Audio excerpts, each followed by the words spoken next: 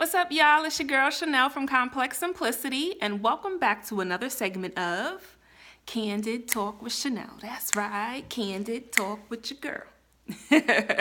So, I have a thought-provoking question, but before I ask it, I'm going to paint a picture for you so you get where I'm going.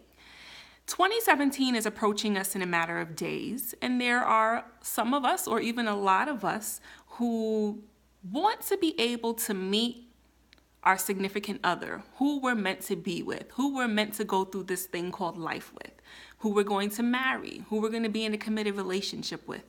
And we all have what we call, or what I like to refer to as internal lists, where we have all the qualities that we want for that person to have. Personality qualities, physical qualities, how they look, all of those things.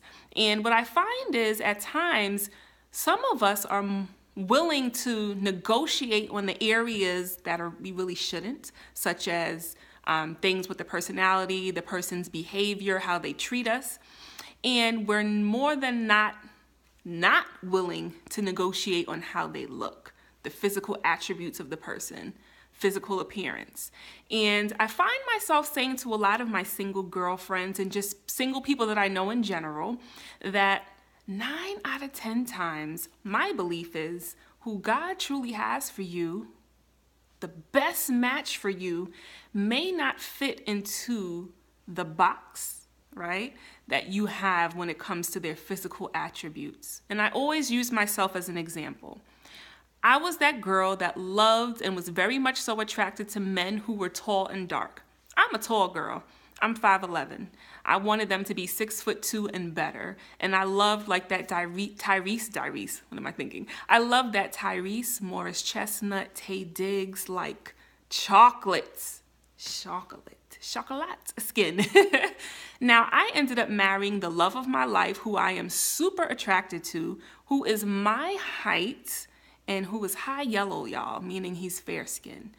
I love men with dark Caesar haircuts. My husband is bald, okay? And I'm just as attracted to him as I was. I'm more attracted to him than I was people in my past, right? Who fit my criteria and mode of what I physically was attracted to in men. Now, I often use myself as that example because I really feel in the depths of my heart that there are times where we can truly miss out on an amazing significant other that God may have for us because we're not willing to open our minds and date someone who may not fall into the box or physical criteria that we set forth in our minds. You know, I know there may be a lot of you out there who disagree with me, and I'm not saying to settle and deal with, or be with someone who you're not attracted to. What I'm saying is the person who may really be for you may not be what you would have thought, but you will be extremely attracted to them still.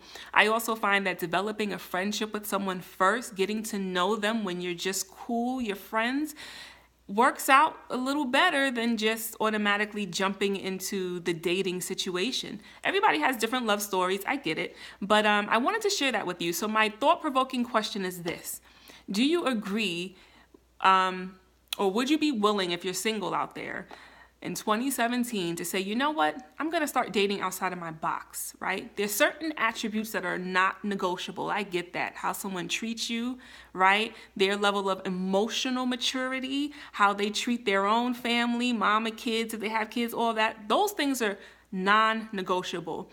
But I'm talking about things that are not that serious, right? Would you be willing to give it a date or give it a try with someone who you might not have typically gone for because you're like, oh, that's not my type. He ain't tall and dark. Or she ain't short and, and thin. Or, this person, I only date Hispanic men. Or I only date white women. Or I only date Asian men. Or I only date Asian women. You know what I'm saying? Like, would you be willing to step out of that box? Because you never know who may truly be for you. Let me know what you think about this. It's a very controversial, very deep subject, and I want to hear from you. Comment under this blog. Let your girl know. For my single people, would you be willing to kind of step away from that box? And for my married people or people who are in committed relationships, Do you understand where I'm going with this or where I'm coming from? Is the person that you're with, your significant other or your spouse, did they fit your exact criteria for how you physically wanted the person to look, or are they way to the left? I have to even say with my husband, of course he thinks I'm beautiful, because just playing. But at the same time, I don't necessarily think that I was quite his type either, okay? I'm a quirky dresser. I'm that girl that likes to rock fleece jackets all day, every day in the wintertime. I'm that girl who likes to wear different kinds of hairstyles. I'm quirky sometimes with how I wear what I wear. And he had to get used to that. But he was like, nah, but she's a dope person and I think she's beautiful. You know, so we kind of both were outside of the box realm that we might have had as far as the people we were attracted to. So let me know, hit me up, comment. Let's have this conversation, y'all. It's important to have some deep pre-holiday talk. And continue to head to the website, complexsimplicity.com. Until next time.